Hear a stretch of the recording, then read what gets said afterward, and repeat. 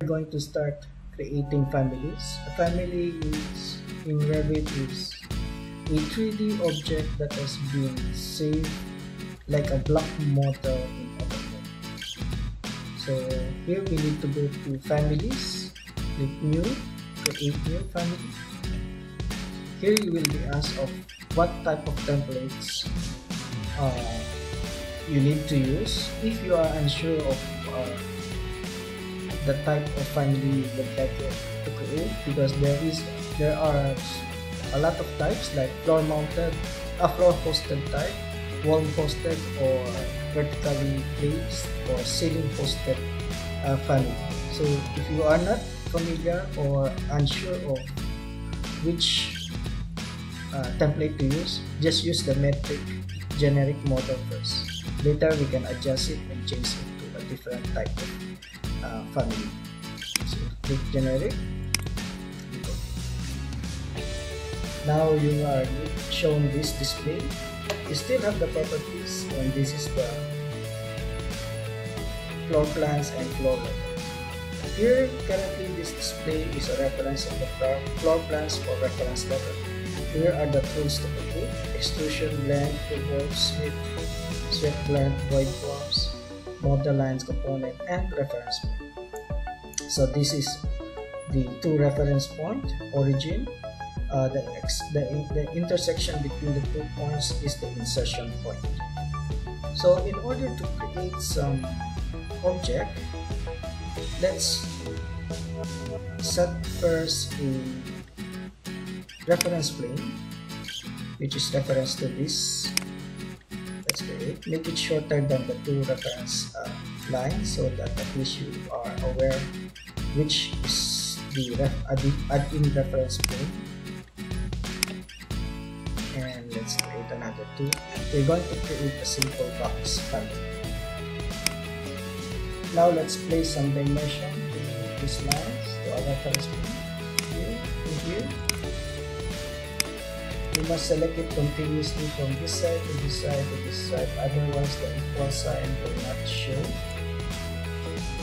Here also you have to select from one side to the other side and click outside, and uncheck uncross the equal sign.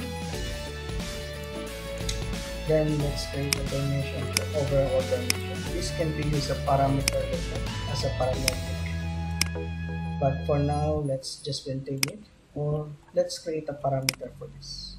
Here, once you click this dimension, you can create a parameter. Let's width. Click type means you need to type it in. Instance is automatically adjusted, so maintain type, maintain all this. Here let's select this as, actually this one should be that, and let's create this as depth. Okay. Now let's throw in our shape, which is, then we need to go to create and extrusion. We're going to use the extrusion first as our first example. Here we're going to create the box. You can use a line, draw in one corner to the other corner to the other. Here you can also draw a line, rectangle. You need to draw it outside your or inside your dimension so it doesn't cross over. Then we need to move this. Either you can move this and align to this, then you need to lock. So it means it's locked into these dimensions. Once you can change this, it will automatically adjust. So here you can also select the align to, click the reference to and align, lock, align and lock, click align and lock. So it's now locked to this 4 reference plane that we have created earlier.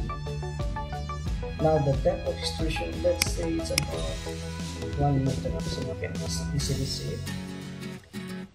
Once we finish, click here, check, then we can go to 3D.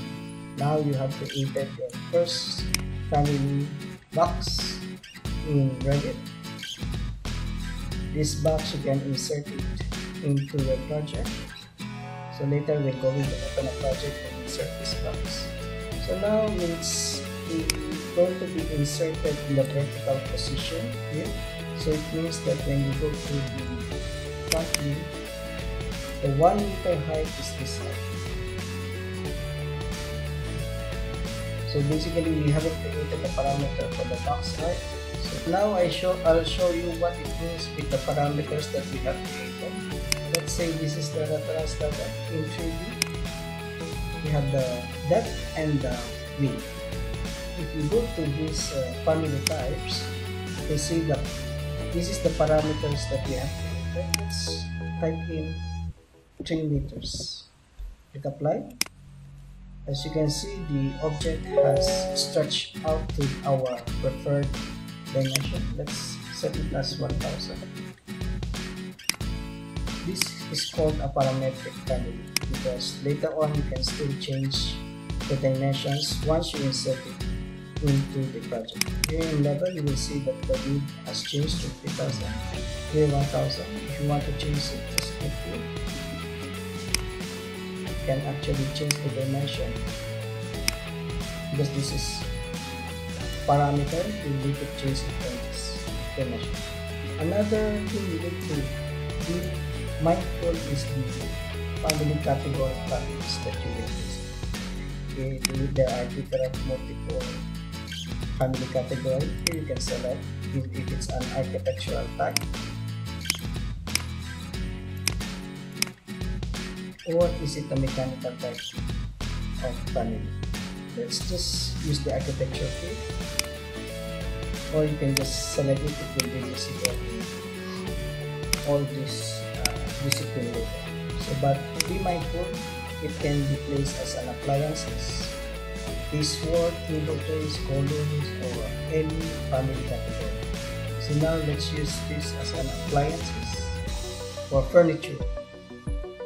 Under furniture, click OK. Always vertical. It means when you place it, it's vertically up. Click OK. Now let's open a project. Let's just take the view.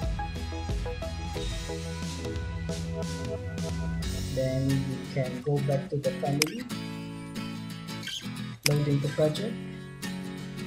Yes, click yes. Save the family. Here, just save it as 1, maximum 5 option.